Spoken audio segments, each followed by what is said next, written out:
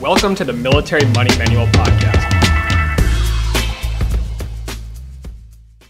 Hello, and welcome to another episode of the Military Money Manual Podcast. I'm the founder of MilitaryMoneyManual.com, Spencer, and joined today, as I am every week, with my good friend, Jamie. Jamie, how you doing today? Doing well. Good. So today on the podcast, we're talking about the Chase Sapphire Reserve and the Chase Sapphire Preferred.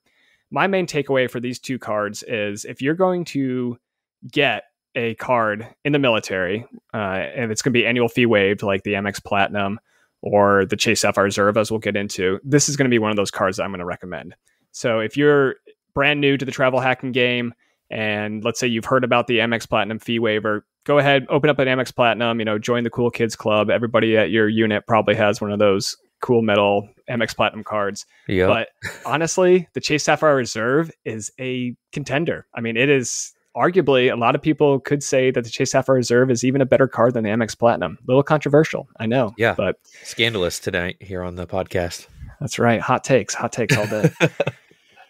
So today, we're going to get into just some of the details on the Chase Sapphire Reserve and the Chase Sapphire Preferred, and we'll differentiate between those two cards. We'll talk about some of the annual fees, which you don't have to worry about if you're in the military, and we'll talk about how to get those annual fees waived. We'll talk about Chase Ultimate rewards points, how Jamie and I value them, and how you can think about them, what you can use them for. Because I think that's, especially if you're new to the game, you see these like 100,000 point welcome bonuses, and you're like, well, what does that get me? Can I just get a tote bag from NPR, or what am I actually getting with that? And then we'll talk about kind of like our thought process of, which one should you open, and can you get both of them? And we'll get into all those details. So we'll start off with Chase 5 out of 24. So Jamie, do you want to briefly walk us through what the Chase 5 out of 24 rule is? Yeah, absolutely. So like we said before, Chase is a little bit more stringent on how many cards you can have open with them. It's commonly referred to as the 5 out of 24, like you said, Spencer. And that means you can open no more than 5 cards in the previous 24 months. And that's with any bank, not just Chase. They will not allow you to get another Chase card if you already have all those spots filled. And that's based off the date of account opening. It basically is the date you apply and are approved for the card is the best way to do that. So within 24 months of that, you use up 5 spots and you cannot get another card until the oldest one drops off 25 months later, basically. There's some tricks about that. We've talked about that in previous episodes of, waiting an extra month or two to make sure that it fully falls off and you can get in with your next cards. That's kind of overview of the 5 out of 24 rule that Chase has. Another thing that you should know about the Chase Sapphire cards is there's 3 tiers of them. So the highest tier is known as the Chase Sapphire Reserve, or you might hear us refer to as the CSR, which I think is the same number of syllables anyway, so it doesn't save that much time. But sounds cooler. The CSR is a $550 annual fee. CSR normally. Chase Sapphire. And that's it's one less. It's one less. One less. Okay. And that's like I was saying, that's a $550 annual fee, but that annual fee is completely waived for military spouses and active duty military service members or Guard and Reserve on Title 10 orders of 30 days or more. And the best way to check that is just Google MLA database, and you can look up to see if you're in the MLA database. It's especially relevant if you're a military spouse, because sometimes when they put you into DEERS, they forget to put your social security number in, or maybe if you're a foreigner and you picked up a social security number later in life and you weren't born with one, then it might be a little bit trickier to make sure that you're in the MLA database. Or new to active duty too. Or that's also true. Yeah. So if you've just commissioned or you just enlisted, probably want to give it a few months and just double check the MLA database before you go ahead and apply for any of these cards. So we talked about Chase Sapphire Reserve's top tier. Chase Sapphire Preferred is their mid tier. That's $95 annual fee. Again, completely waived for military spouses. And then the bottom tier card, which not a lot of people talk about because it's not that great, is the Chase Sapphire card. And it's just Chase Sapphire. There's no Preferred, there's no reserve on the end. It's just a vanilla Chase Sapphire card. And we're not even going to talk about that one today because it's not even really worth your time. Yeah. So we will talk about, though, the Sapphire family. When we refer to that, we're talking about really what we're talking about is the top tier Chase Sapphire Reserve and the Chase Sapphire Preferred. And you might be asking, well, if the annual fees are waived, why would I even look at the Chase Sapphire Preferred? And we'll get to that in just a second. But one thing to note before we get into this is if you've had a Chase Sapphire bonus, so you've received a welcome bonus or a sign-up bonus in the last 48 months from a Sapphire product, you are not eligible for another Sapphire product. So I actually had this exact scenario come up recently, Jamie, where I applied for the Chase Sapphire Reserve in 2017. I can't remember what month it was, probably summer, but it was in 2017. I applied for the Chase Sapphire Reserve when they were offering a 100,000 point bonus. And I was approved and I got the 100,000 points and I had a Chase Sapphire Reserve for years. But this was also before the annual fees were waived for active duty. So I was paying at the time, it was a $450 annual fee on the card. And it was worth it to me because, as we'll get into it, this card has a lot of benefits. And I think even for civilians, it justifies the annual fee if you do any kind of traveling. So I opened the card in 2017 and then I closed the card in 2000. I think it was in 2019. And my wife opened up her Chase Sapphire Reserve because of the new MLA rules. Her annual fees were waived. So now and then she added me as an authorized user. So now our family has a Chase Sapphire Reserve card. I don't have any Chase Sapphire cards, but the last time I got the bonus was in 2017. Well, 2021, Chase Sapphire Preferred comes out with another 100,000 point bonus. That was earlier this year in 2021. The current bonus you can find on my website. If you go to militarymoneymanual.com, they change all the time, but it's not current. As of the recording of this podcast, it's not offering 100,000 points anymore. Anyways, long story long, because I'd opened up the card in 2017 and then closed it, I did not have any Chase Sapphire products under my name. And it had been 48 months since I had gotten a bonus. Actually, it had been more than that. It had been like 50 or 52 months. And therefore, I was eligible for another Chase Sapphire family bonus. So I applied for the Chase Sapphire Preferred in 2021, and I was approved, annual fees waived, and I earned another 100,000 points. So there's just a personal example of the 48-month rule. That's another one of those Chase gotchas. And then the final one that I'll add is actually, do you want to take it, Jamie? It's the Chase Sapphire family rule. So how many Chase Sapphires, I guess, can you apply for and be approved for at a time? Yeah. So the Chase Sapphire makes it difficult. You pretty much can only have one at a time, except for upgrading. So the only way to get multiple ones. So let me just recap real quick what Spencer was talking about with the sign-up bonus. In order to get another Sapphire bonus from the Sapphire family, you cannot have any Sapphire product open, and you cannot have received a bonus for a Sapphire product in the last 48 months. If those are met, you close your card for whatever situation, like Spencer talked about, you can do it. The only way to have multiple products, not talking about welcome bonus, but just having multiple Chase Sapphire Reserve or Preferred cards, is to then get a free card like the Chase Freedom or Freedom Flex, Freedom Unlimited, one of those, and then upgrade after a year to the Chase Sapphire Reserve. So you can get multiple products eventually, but not multiple welcome bonuses without dancing around a little bit, and then it becomes a little complicated to track. So we're going to do another quick guide later about how to upgrade. It's a pretty more advanced method of travel hacking, but is a really nice way to accumulate a large stockpile of Amex Platinums or Chase Sapphire Reserve, and you multiply all those benefits, like your travel credits, your Uber credits, your airline credits, or whatever the card is offering, when you have multiple of the same product available. Right. Yeah. Good points. Thanks for summarizing. So with the Chase Sapphire Reserve and the CSP, the Chase Sapphire Preferred, when you open the accounts, you're going to earn a welcome bonus. So as of the recording of this podcast, and again, they change these welcome bonuses all the time. So check out my website, militarymoneymanual.com, and on the homepage there, you should find a link to the Chase Sapphire Preferred or the Chase Sapphire Reserve, whichever you prefer. And you can go ahead and see what the latest welcome bonus is. But right now they're offering on the Sapphire Reserve, they're offering a 50,000 Chase Ultimate Rewards welcome bonus after you spend $4,000 in the first 3 months of opening the card. So Jamie, 50,000 Chase Ultimate Reward points. Sounds like a lot. Is it worth anything? What can you do with those points? Chase points are pretty valuable in general. I would value them. I think you as well agree with 2 cents per point for Chase Ultimate Rewards. They have a number of travel partners you can transfer to, which are great. Some of the sweet spots of redemptions are international airline travel partners that you can transfer to. And if you're lazy and just want to make it easy, you can redeem from the Chase Travel Portal for 1.5 cents per point. So it's like a little 50% bonus there. Of course, you can get like gift cards and use them on Amazon and crappier redemptions like that. So we would encourage you to try to get 2 cents per point at a minimum through the Chase Travel Portal. You can get 1.5 cents per point. So it's a $750 value there through the Chase Travel Portal.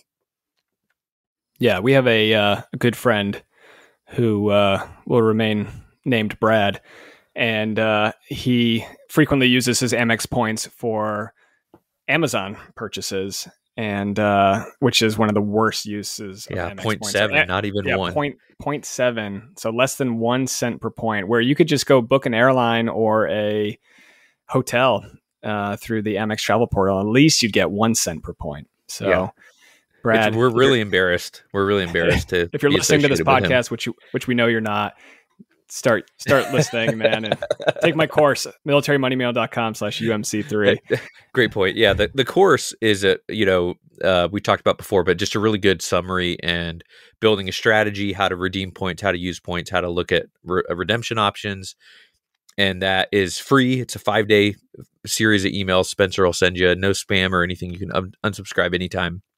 And it's militarymoneymanual.com/UMC3. Like you said, highly recommend that if you have not gone through that yet. I'm a graduate of the program as well. Yeah, thanks I think you were one of the first beta testers on that. So thanks, Jamie. So you were saying, yeah, you always are. So 50,000 Chase Ultimate Reward points. So if you're valuing those at 2 cents per point, I mean, that's a 1,000 point bonus right there, just for signing up for the card and meeting the minimum spend. Now, again, we always encourage people, if you can't naturally meet that minimum spend, then find a card that you can, and just wait until your lifestyle inflation and lifestyle creep kind of catches up, and that you can meet that minimum spend naturally, and whether it's on groceries or gas or rent or whatever. There's lots of ways to meet those minimum spends. The other things that we'll talk specifically now about the Chase Sapphire Reserve. It comes with a whole heap of benefits. And I think one of the biggest ones that you and I both agree on, Jamie, is the $300 annual travel credit. So is this like the Amex one where it's like not that flexible, or is this like probably one of the best deals ever on a credit card? I'll go with B, please, Alex. It is very loose travel credit. It covers gas, hotels, airline tickets, any kind of travel related expenses. It's not limited to airline incidental fees like the Amex Platinum benefit is. So this is one of the main reasons why people value this card so highly, is because it's just $300 free dollars. You will spend $300 a year on gas or Uber fares or any kind of travel related expenses. So you will guarantee to get at least $300 back. I will caveat the gas thing. I think that's just until the end of 2021. I'm not sure. You're probably right on that. But I'm not sure if they made gas permanent yet. But they transit might, tickets, But airfare, tolls, taxis, Uber, basically, hotels. I mean, if you go TDY and always use your GTC, obviously, but sometimes the GTC doesn't work, and you can get $300 of anytime you check into a hotel. Just use that to pay for your hotel, and then you're going to get $300 back. Another good point that I think we brought this up in another recent show about Amex versus Visa acceptance worldwide. I think it's always a good idea to have a Visa card in your pocket, and the Chase Sapphire Reserve is a Visa card, so that's a big benefit there when you're traveling, especially internationally, or you're stationed overseas. You're going to want to have a Visa card in your wallet just in case American Express is not accepted wherever you're traveling. Yeah. And on top of that, no foreign transaction fees with this card. So another good bonus there. Since we're talking about travel a little bit, I mean, this is definitely one of the ultra premium travel rewards card. I'm just going to run through some of the other benefits, travel perks that the card has, and then I'll turn over to you, Jamie, to talk about one of your favorite features of the car with the rental car coverage. Okay. But just like we talked about, kind of in the if you listen to the best hotel credit cards for military service members episode, we mentioned $100 global entry or TSA pre-check credit. That's a great one. Make sure you sign up for global entry if you're active duty. Even if you're a military spouse, also sign up for global entry. Even if you just travel once internationally in the next 5 years, you're going to come back through U.S. immigration. You're going to appreciate that you get to skip the line and go to the front of the line with that global entry. And it comes with TSA pre-check, which I have noticed has probably saved me, even with a little bit of traveling I've done during COVID, it's probably saved me like 20 hours of waiting in TSA lines. So wow, the TSA, I'm serious. I mean, every time I fly through Honolulu, not during COVID, but more recently, not the peak of COVID, but more recently, there's been maybe looks like an hour-long line. Yeah, that line line gets crazy for sure. Yeah. A couple other things they have: lost luggage coverage, travel emergency assistance, trip cancellation, trip interruption, trip delay. Make sure you kind of dig into the details of what's actually going to be covered. It might make sense to purchase a USAA travel insurance policy because they have a specific military clause in there. So if your leave is revoked for whatever reason, then you can get your travel insurance paid out. And that's a pretty easy process. I know when I was like a lieutenant, I got sent on a last minute TDY, and it was they took like the first captain in my chain of command and the first 03, and just signing a memorandum, and they paid out. So that's the USA travel insurance, I think, is a really good option. It's usually pretty cheap. I remember when I was lieutenant and a captain, I think it was like $20 or $30 for like to insure a multi-$1,000 trip. So that's a really good option there if you're not sure that your credit card travel insurance is going to cover things. And then Priority Pass. So that's another really good one. It's better than Amex's Priority Pass. It allows, is it more guests, and it's the mainly the restaurant. So the Priority Pass through Chase has some locations in an airport where you can get usually something like $28 worth of food for you and a guest at a restaurant. Amex a couple years ago got rid of all the restaurants in their version of the Priority Pass benefit. So I'm not 100% sure if the guest policy is different, but for sure there's more options under Priority Pass if you sign up through Chase compared to Amex, but you don't get access to the Amex lounge through this card. That's why it's a good complement to the Amex Platinum. If you're only going to do 2 cards, these are the 2 cards to get Amex Platinum and Chase Sapphire Reserve. Yeah, and then you're covering both of the best travel, the most valuable points programs, the Chase Ultimate Rewards and the Amex Membership Rewards as well. When you open up both of those cards, I think it's a no-brainer if you're in the military. Like, everybody knows about the Amex Platinum, the Chase Sapphire Reserve. It should be a no-brainer as well. Like, everybody should know about the Chase Sapphire Reserve. Okay, Jamie, primary rental car coverage. Why is that a big deal? And do you put all of your rental cars on your CSR? Yes, and everyone should, and I'll tell you why. So primary rental car is different from secondary rental car insurance, which almost every other credit card, including the Amex Platinum, has secondary rental car coverage.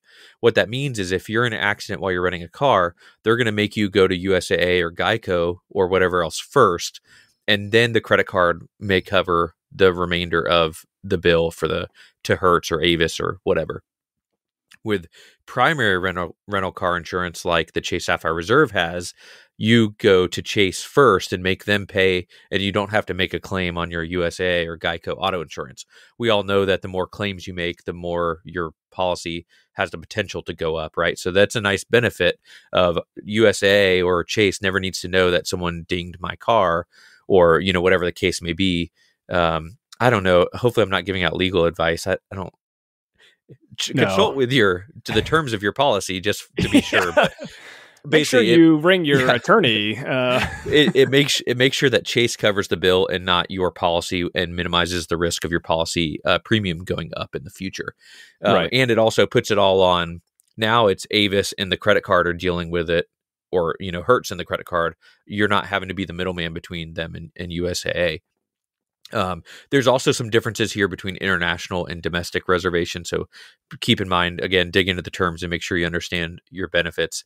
But primary rental car insurance, I had a visitor one time visit us in Hawaii. And when we got to the budget counter, they said, "Do you want the car insurance?" And he said, yes. It was like a 4 or 5 day reservation. The insurance added $945 to a like $270 reservation. And so Wow. if you don't need to worry about the rental car insurance, and some of your USA and Geico, it may cover it, but it's not going to be the benefit of this. Again, is primary. Make Chase pick up the slack, not your USA or Geico type primary auto insurance. The other good thing that I caught this the other day when I was looking through the terms and conditions, because that's what I do on a Friday night. But USAA oftentimes will not insure a rental car that's rented outside of the United States, but a credit card like the Chase Sapphire Reserve will. So again, check what your rental or what your primary insurance. The one that your daily driver, USAA, Geico, Allstate, whoever it is, check to see what kind of coverage they give for rental cars, and then just double check to see what the Chase Sapphire Reserve or whatever credit card you're going to use. Another one, I think that's doing primary. I'm pretty sure. Let's see, Capital One. I think the new Capital One Venture X is doing primary. Yep. It is. Okay. Yep. So the Capital One Venture X, new card, not annual fee waived for military, but I just opened it up recently, and I'm pretty impressed by. So I'm talking it up. Capital One Venture X. It's got 100,000 welcome points at the time we recorded this podcast, and it's a good card there. So, what about earning potential, Spencer? How do I earn on this card? How many points am I going to get for spending? Yeah, so that's the other really good thing about having the Chase Sapphire Reserve in your pocket, is because the Amex Platinum, while it comes with a ton of great benefits, it looks cool, it's usually got a great welcome bonus, annual fees waived for military, it doesn't actually earn that many points in a lot of categories. Yeah, it's pretty weak. Yeah, so most categories, it's only 1x points, except for airfare, booked directly with the airline or through amextravel.com, it's 5x points. So that's where it kind of shines, is you can get 5x points. And if you value an Amex membership reward point at 2 cents per point, then you're kind of getting, 5x times 2%. Well, 2 cents, you're getting about 10% cash back, or not cash back, but cash value of your points whenever you book an airline ticket. To, depending on how much you travel, or if you travel with a family, that can be really valuable. Yep. But on the Chase Sapphire Reserve, it's got a lot better bonus categories, earning categories. So they just increased this recently in 2021. Chase Travel Portal, if you book a hotel or a rental car, you're going to get 10x points. Again, if you're valuing Chase points at 2 cents each, and sometimes I've gotten 3, 4, 5 cents for a Chase Sapphire, or for a Chase Ultimate Reward point when I transfer it to a travel partner. But if you're just a conservative 2 cents, 10x times 2 cents, you're getting 20% basically back from whatever you spend on a hotel or rental car that you book with the Chase Travel Portal. Now, I haven't done this. It's not usually, usually you're not going to get the best deal through the travel portals. Yeah. On airfare, however, I have noticed that at least through the Amex Travel Portal and the Capital One, and even I have booked quite a bit of airfare through the Chase Travel Portal using my 1.5 cents redemption for Ultimate Rewards points. The airfare is usually the same, or sometimes it's even cheaper than what you can find on like Google Flights or booking directly through the airline. And I know Amex has a program. Is it called like preferred Amex carrier? Yeah, Amex Preferred Flights or something. Something like that. Yeah. Yeah.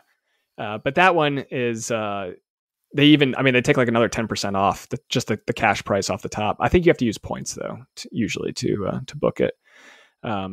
But yeah, so 10x hotels and rental cars that you book through Chase Travel Portal, 3x on airfare, which is good, but not as good as the 5x, that you can get in the Amex Platinum. 3x on dining, that's a big one. So yeah, that's the Chase Sapphire Reserve, if you're not going to use the Amex Gold card, which is 4x in dining, or if you're targeting Chase Ultimate Reward points and you don't care that much about Amex points, you're just not trying to accumulate Amex points at the moment, then 3x points on dining is great with the Chase Sapphire Reserve. And then 3x on all travel stuff, like we talked about earlier, everything that falls into that travel bucket. So hotels, taxis, Ubers, trains, all that stuff. And then anything you book through the Chase Travel Portal is going to get you 5x points. So then they usually throw in kind of just random annual benefits. So for 2021, they're doing Peloton. Any Peloton purchase, you get 10x points and $120 a year towards membership. So that's a great benefit right there. And usually they'll probably change it for something different for 2022 and 2023. But Chase Sapphire Reserve has consistently rolls out, new benefits for their members to kind of juice it up, and and just give something back to their card holders. Which, as a military service member or a spouse, you're not paying any annual fees. So say thank you. All gravy. And just enjoy the ride, and don't be surprised when. I think that's an episode that we should do one day. Is I would not be surprised if MLA and SCRA benefits go away one day. I think it's a hell of a deal, and Amex alone is probably losing $100 million a year just in annual but they're fees. still posting billions of dollars a quarter. You think they even know? Like, do you think anyone even cares? I don't know. There's some accountants in some department at these credit card companies that is doing the numbers and is saying they're making so much money off of us still. I mean, even you think about what they pay per swipe, even if they're paying, most people are not taking full advantage of the benefits. Like I said, they're posting billions of dollars of profit a quarter. I don't think they care that much, but you're right. It's always a possibility. But okay, so obviously we love the Chase Sapphire Reserve. It's a great card. Like we said, we went through all the benefits. The next kind of tier down that we talked about, or we introduced earlier, is a Chase Sapphire Preferred.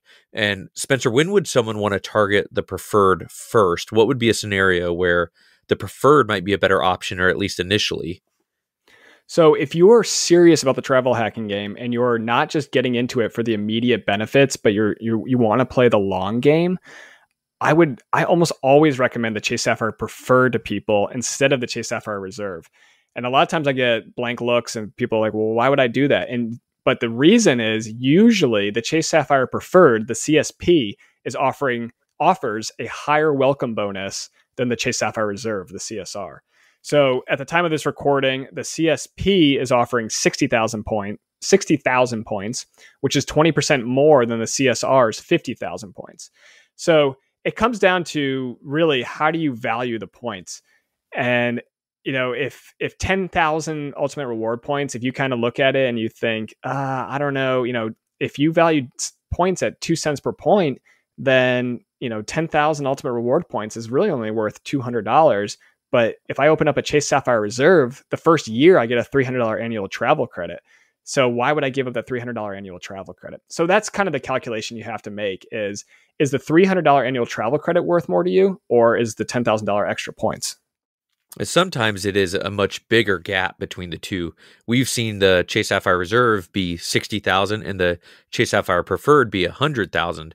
So if you're comparing a 40,000 point difference compared to a $300 travel credit, those are the ones where you got to kind of figure out, do I have a redemption coming up where I really want the 40,000 extra points, or do I want $300 of basically cash immediately? Exactly. Yeah. So I know for myself personally, once you kind of go down especially with Chase, because you're locked out of Chase cards after you hit your 5 out of 24, you're locked out of Chase cards for, almost 2 years since you opened the last one. And once you've kind of hit the reserves and the freedoms, you can move on to business cards, but you kind of run out of options pretty quickly to generate Chase ultimate reward points just through sign-up bonuses. And you realize pretty quickly that is the be-all, end-all to this travel hacking game, is signing up for the cards and earning the welcome bonuses. I mean, that is the fastest way to earn a ton of points. And if once that option's cut off from you and you can't earn more points that way, it's kind of it can slow down a lot unless you're doing a lot of spending in some of the bonus categories.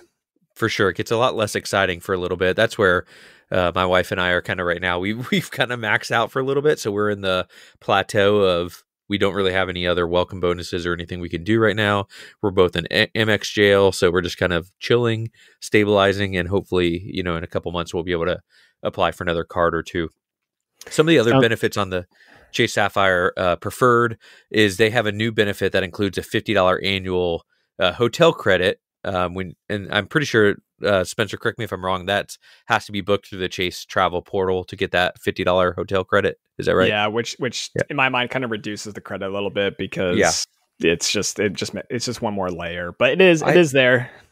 I hardly ever book hotels through a travel portal. I find, anytime you have to change it or cancel it, we've done some fine hotel and resorts through the Amex travel portal, but whenever you introduce a middleman, like basically a travel agent is what it is, it's a lot harder to change it or update anything on your reservation. It's kind of a pain in the butt. So you really want to get value out of it if you're going to book through a travel portal versus direct, some big redemption or earning or other benefit. Right. So I'll just run through the other benefits real quick. 5x points on travel booked through the Chase Ultimate Rewards travel portal. 3x points on dining, so same as the Chase Sapphire Reserve.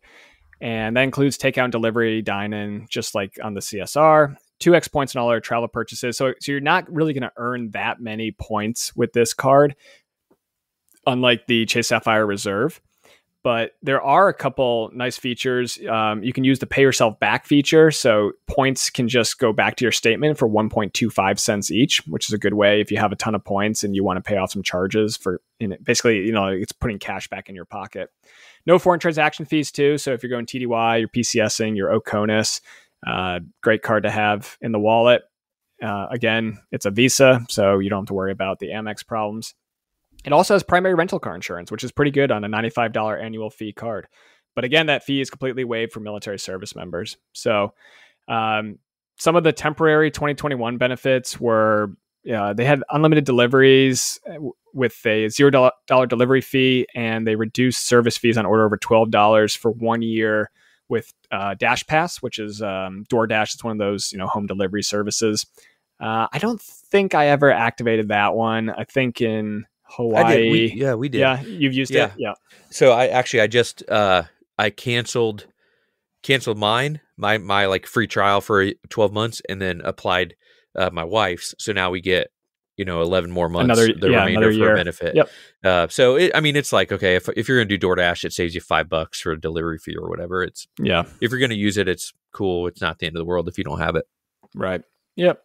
So, and then finally, you can upgrade the Chase Sapphire Preferred to a Chase Sapphire Reserve after 1 year. And that 1 year limitation, I do get a lot of questions about this, so I want to address it.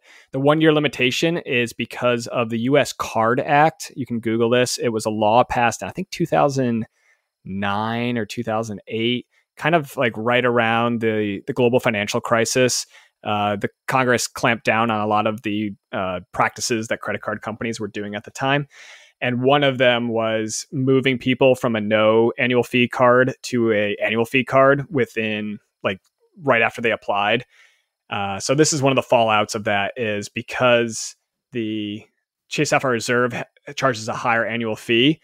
Chase cannot upgrade you per the law until you've hit 1 year. And it's kind of a loose 1 year. I know with Amex, I've been able to upgrade Amex green cards, Amex platinum cards in about 11 months or so. Sometimes I've even heard data points of 10 months. So it might not be exactly a year, but if you wait a year, then you can upgrade your Chase Sapphire Preferred to a Chase Sapphire Reserve. And now when you go to book Ultimate Reward, so this is the primary difference here is if you book through the travel portal with Chase Sapphire Preferred, you're going to get 1.25 cents per point. But if you book through the Chase travel portal with a Chase Sapphire Reserve, you're going to get 1.5 cents per point of value.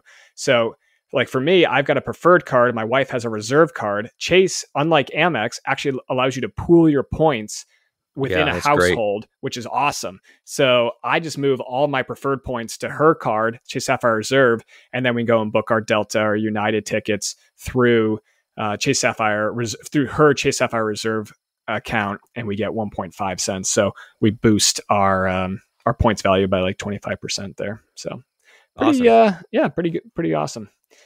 So Jamie, if you were starting from square one, let's say you just listening, you just found it. You just took the Ultimate Military Credit Cards course, militarymoneymanual.com/UMC3.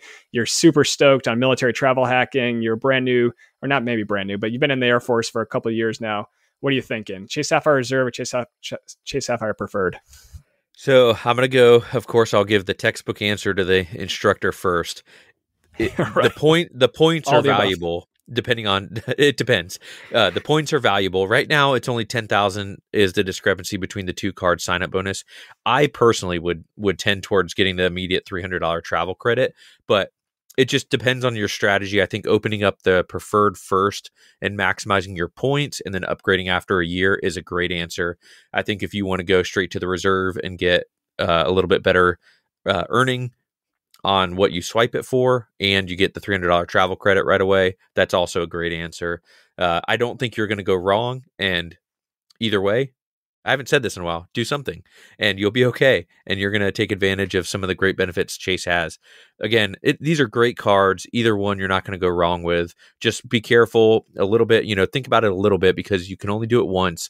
It's not like you can cancel it and a couple months later change your mind. It's going to take a kind of a more long-term commitment to which one you choose, but either way, you're not going to lose out big time. Yeah. And my answer to that question would be, if I was starting all over again, I would go for the preferred. I would get the extra Chase Ultimate Reward points, just because knowing what I know now of the value of the points, I would rather have it. For some reason, it's just so much easier to book an airline ticket when you're paying for points than when you're paying for cash. So yeah, the $300 annual travel credit is great. Yeah. And I would upgrade to a reserve, and as soon as I hit my 1 year mark. But I know the way that my brain works, the points, it's easier for me to spend points than it is to spend dollars. So yeah, absolutely. So to recap what we talked about today, the if you're just starting out or you only have the Amex Platinum, or everyone's always told you about the Amex Platinum, the Chase Sapphire family, either the Reserve or the Preferred, is a great next card for you. You got to kind of do it early in your strategy because of the limitations of the Chase 5 out of 24 rule. And if you haven't ventured into the Chase game, the Chase Sapphire Reserve is a great card. Chase Sapphire Preferred usually has a slightly higher sign-up bonus. So pay attention to those, venture out, and I think you'll be very happy with the Chase Ultimate Rewards redemption options, their travel partners, and how they're valued when you go to redeem them. And as always, you can see the latest offers for these cards and any other cards we talk about on the podcast at militarymoneymanual.com. I'm Spencer, founder of the Military Money Manual and author of the new Military Money Manual book, which is available, militarymoneymanual.com/book. And if you're hearing this before Christmas, you still probably have time to get it shipped to you or to a loved one before Christmas. So check it out. Yeah, it's getting some good reviews on Goodreads. I'm pretty stoked about it, and I will say that it is coming to Amazon soon. So good, awesome. Yeah, look for it there once you listen to this podcast. All right, thanks for listening, and see you later, Jamie. See ya. Hey guys, it's Spencer again. Before I let you go, I want to let you know about my new book. It's called The Military Money Manual, A Practical Guide to Financial Freedom, and it's available right now at militarymoneymanual.com/book. This is the book I wish someone had handed me on my first day in the military. In this book, I cover the exact money tactics, investing strategies I use on my path to financial independence before age 40. I break down the math of FI, and I explain the exact dollar amounts you need to retire. The book is full of easy-to-apply financial advice specifically for military service members and their families. I cover tax-free deployments, the thrift savings plan, and many more topics only military personnel can relate to.